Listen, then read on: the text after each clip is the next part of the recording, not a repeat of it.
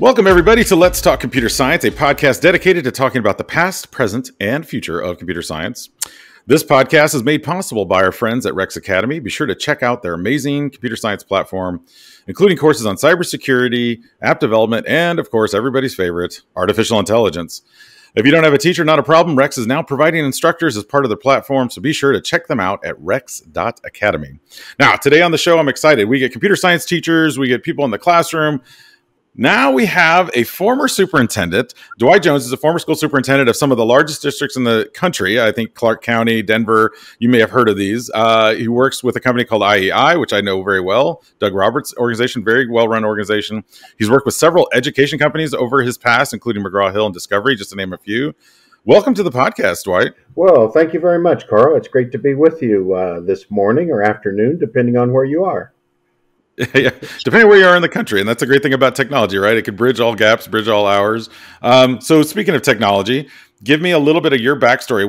What got you involved? First of all, I guess somewhat in education, but then also, was there a light bulb moment where you saw technology and education kind of coming together to be something that's powerful for kids? Yeah, I appreciate that opportunity to share. And folks that know me across the country will say, Dwight Jones and technology, that just doesn't mix. Because, I grew up in Western Kansas and grew up on a farm, and in the school that I attended, technology just wasn't part of the conversation. And matter of fact, at that time, it really wasn't even part of the conversation as far as a potential job in the future. So, I really kind of had that light bulb go on is when I served as the state commissioner for Colorado.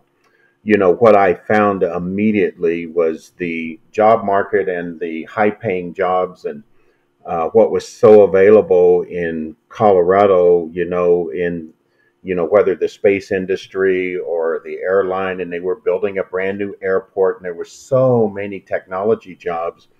And as I would speak with the legislature and with the governor's office, they were always struggling with so many of the folks that are doing these jobs are recruited from other states.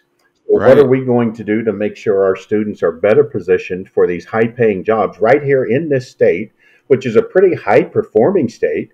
And yet we just was not positioned well. So I said, we've got to do a lot in a short amount of time. And so there was an industry push, but there also was a push within the school system and the higher ed institution, because it was kind of the Colorado paradox. Everybody was saying, we want to make sure these jobs are available to students right here in the state, yet the majority of the jobs are filled by students that are coming from outside the state. So that's when, Carl, I really said, as commissioner and as the educational lead in the state, we've got to not only pick up the pace, but we've got to figure this out in a short amount of time.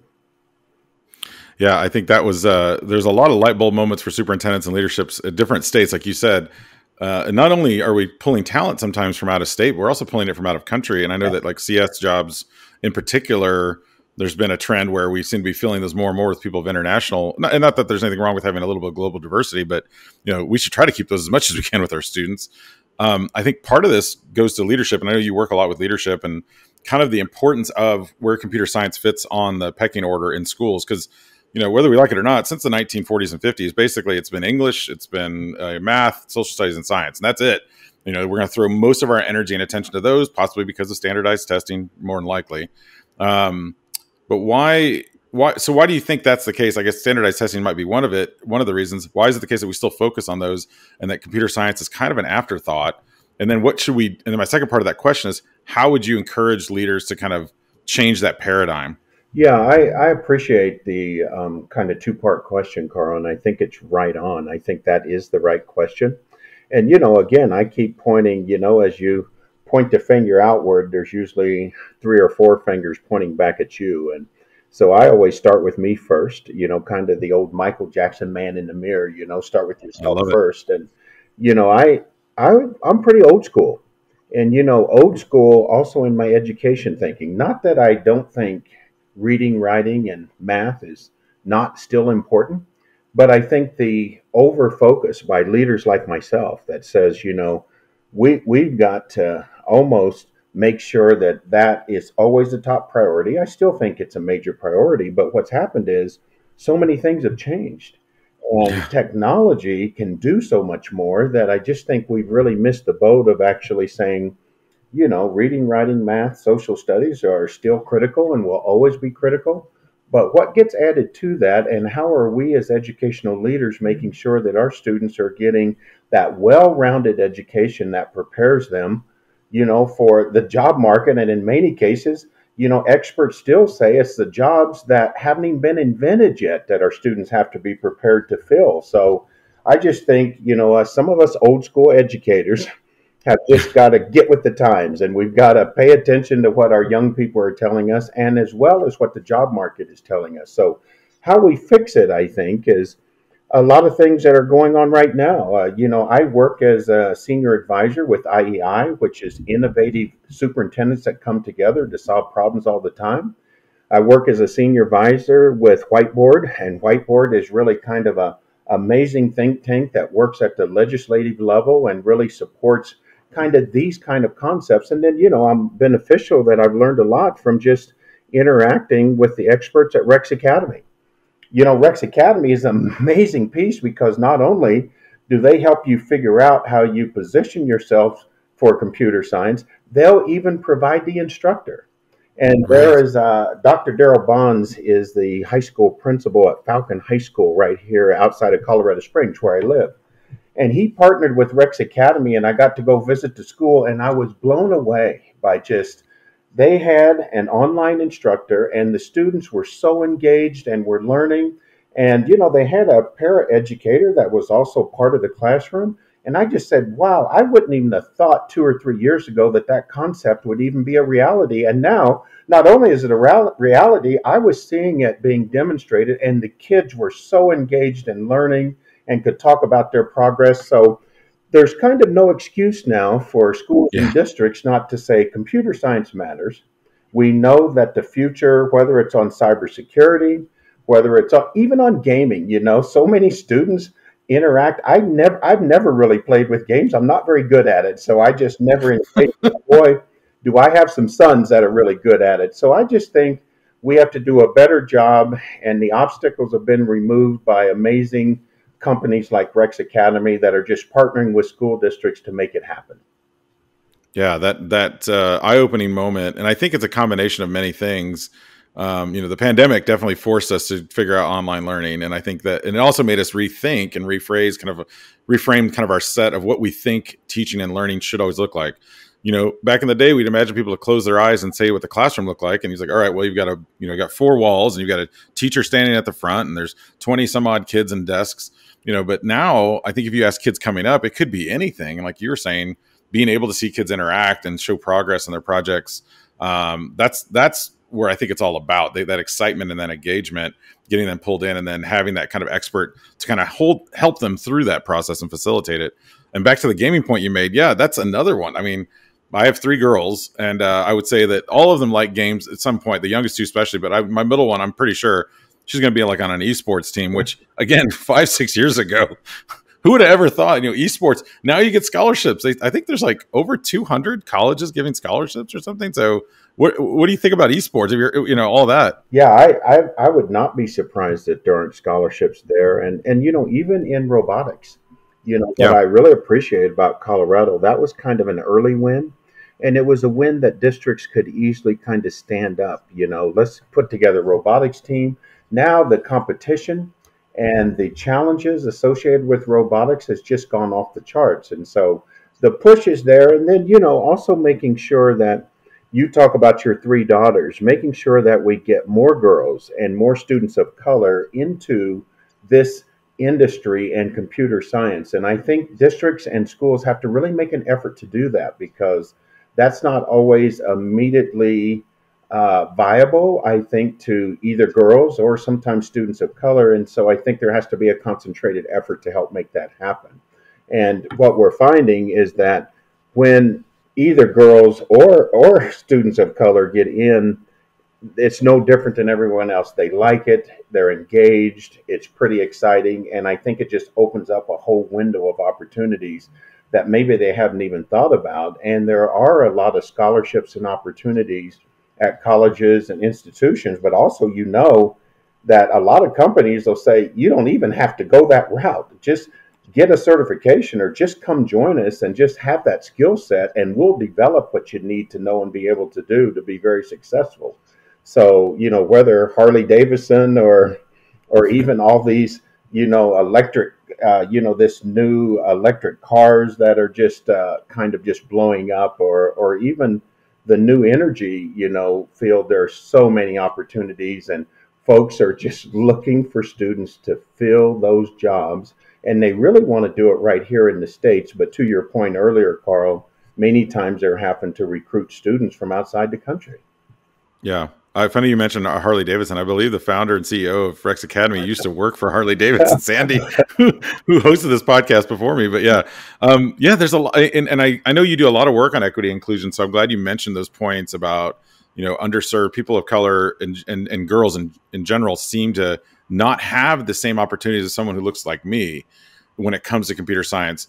Well, what are the reasons behind that? Mostly, why is that happening? And what age is it? Just kind of across the board? Or do you feel like are certain kids, like girls in particular? I know there's some studies that say they kind of drop out of that interest in middle school, maybe because they think it's a thing for boys. And then of course, and then kids that are in underserved communities, maybe they just don't have the access. But what are those reasons, and how do we overcome it? I think is probably the more important one. Yeah, I think the biggest thing that we do to overcome it is just making sure that people and young people know what's out there and what's available. I liken it a little bit to, there was a reason why they felt like they had to have Title IX in athletics and sports. And, it was so male dominated. And now I don't know if you've ever seen a WNBA basketball game. I mean, the stands are full. It's amazing, the women and girls and how they're playing this sport and the interest that it has just created. And I think that effort and making sure what's aware, and then just kind of leveling the playing field to make sure that that opportunity is presented, has a tremendous impact. And I think there are some lessons there for us around, computer sciences. Let's just make sure folks are aware. Programs really ought to get started in elementary school, because what happens as folks start looking at what do I want to do or what comes next, that really starts getting developed in elementary school, gets a little more I think, solidified in middle school. And then in high school, they start to take a program, that matches kind of where that interest is or what I think I want to do. Now, what we know is folks change their mind and think about a lot of things, but getting exposed, having the opportunity, having role models that are in those different positions. Sandy from Rex Academy, folks haven't met her in person, she's amazing. I mean, she is. Story is amazing, but just that energy that she brings to it is just so exciting and so engaging. I said, if you meet with Sandy, you're probably going to say, wow, I've got to figure out more about computer science, and we've got to figure out how we're going to make this happen in our district, in our school, in our classroom. Doesn't matter if it's rural, suburban, or urban. Computer science, I think we've got to figure out how we make sure it's available to all, for all. And I think that's her mission, and that's the mission of Rex Academy, which is why I've always been interested in them as a company too. I like that you pointed out that I think a lot of people listen and they think computer science and they immediately gravitate toward high school. Like, well, that's where we got to focus all of our energy. And definitely there should be some there, but I think what you're saying makes so much more sense. Like, you got to give them some level of exposure, and if they don't have the ability to do it, or the teacher that's willing to try it, these kids are pretty fearless with the technology. It's more about how do we set them kind of tasks and goals and projects to get them going. I think, Rex provides a lot of that at the elementary level. And I know there's a lot of free that's out there too. Code.org is out there putting things out now too. Rex is a little more structured. I think Code is more like, we want the hour of code for December. So I like that, kind of building it out and giving them that long kind of form exposure, and then maybe seeing what happens as they go through middle school or high school. Yeah, Carl, I don't want to interrupt you, but I would add, in my former district where I was superintendent in Las Vegas, Clark County School District, which is the 5th largest school district in the country. I am aware of an elementary school that I think Rex had partnered with, and I think they started kind of as a pilot. The excitement with the students and the staff in that classroom, I think the whole school got engaged, and it just started with a few classrooms. So I do think once folks find out what's available, and especially, the energy that comes from the young people, but I also appreciate, that teachers, which are so amazing and so able to just kind of adapt and really try to connect their students to what learning isn't just out of a book and just doing a worksheet or something, that getting engaged and having it be something that students can get excited about. Boy, at the elementary level, it's just really taken off. And I just think about my former district in that elementary school. I think is a great example of what's possible. Yeah, I think, well, also that combination of high level of student engagement, but without a lot of teacher lift, because teachers are at a lot of capacity nowadays. So being able to almost have a plug and play kind of solution like Rex is good for that. I do want to pivot on our last question, because I think Rex covers artificial intelligence. Actually, they have a course on it in high school. So I got to ask the question, because we're all, and I know you talk with superintendents. Like I said, you do work with IEI. I know that they have Doug's group. They do lots of meetings kind of regionally and kind of throughout the country. So I know the last couple, you probably had this come up a bit. What's the word on the street? What's the feeling amongst leadership out there about AI, generative AI like ChatGPT and tools like that? Yeah, I think AI is a real buzzword. I know at the AASA, the National Superintendents Conference that was held in San Antonio last year, boy, there was a lot of sessions and the buzz around AI was just off the charts. So I think educators, like the rest of the country, is trying to get their arms around it. And what we hope is that educators do not make the same mistakes that we kind of made when cell phone technology and came in, and let's just ban it. Let's just say Yeah. kids can't use it, they can't have access to it. I think we've learned and we've become a lot smarter since then. So I think folks are trying to figure out how they start to bring AI into the classroom. I think IEI and superintendents getting together and having conversations about what works. And what I always love about public education is if someone figures out a way to do it better, faster, cheaper, they share it. And Yeah. sometimes in private industry, oh no, we keep a lid Yeah. on that, and we're going to see how we can profit from that. But in education, if folks figure it out, they share it, they go to conferences, they do presentations on it, they get roundtables together and discuss it. And I think that's kind of what's happening with AI. I think we're just in the genesis and just trying to figure out, as I know Congress was having a session about how do they regulate it and what does that look like? And even some of the founders and producers of AI are saying we think it needs to have some parameters around it, because it's, right now I don't think we can even vast the capabilities of what potentially is out there. But I'm just glad that educators are saying, let's think about how we listen to our young people, make this available, and figure out how it might fit into schools. I still think we've got a lot of work to do, but I'm glad Oh yeah. at least we're not just saying it's banned. Right. Maybe we did. Maybe we learned from that cell phone pass that you mentioned. And you're right. I've seen the original, uptick was fear and banning. And then there's a little bit of a hype cycle that we always see with everything that's new that comes out. And then eventually it kind of levels off and we say, all right, now let's see how we can use it. But I love that you said that, that the freedom of sharing, the democratization, I guess, of information that we like to do in education, so powerful, especially now with this new tool. And you're right. The summer's coming. We're recording this in May. All sorts of sessions I'm already seeing. I'm doing a couple myself, and I'm even asked to do a keynote at a superintendent event in Indiana Oh, in nice. October about AI. And I'm like, okay, well, I better build. I'm not going to let AI build the keynote for me, but I might include some of AI in my keynote. So let me wrap up by asking Dwight, where can people find out more about you and the great work that you're doing? I know you do some work with IEI. If someone want to reach out and just ask you questions, where's a good place for them to find you? Yeah, I am still around and still really having a lot of engaging conversations and still learning. I still appreciate that there's still so much learning to be done. The best way to reach me is just by email. I just have a Gmail account. It's Dwight Jones 567 at gmail.com. That's always the best way, or they can find me on LinkedIn. All right. And even though, remember, this old guy that is not very technical, I'm learning and finding that LinkedIn and spots like that, a lot of people interact that way. So that'd be a great place that people could find me.